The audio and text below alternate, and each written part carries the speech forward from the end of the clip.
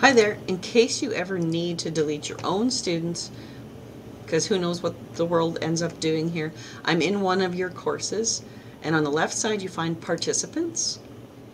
And when that opens up, here's everybody who's in this course now.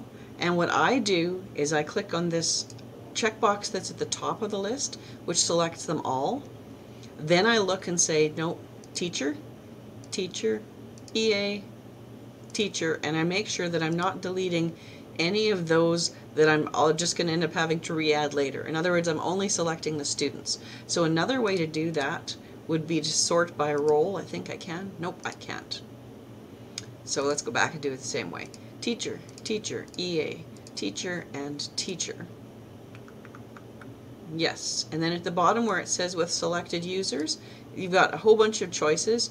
You want to delete selected user enrollments under manual enrollments. So delete selected user enrollments, and it's going to double check, are these the ones that you want to delete? Yes, please unenroll them, and those ones will be gone.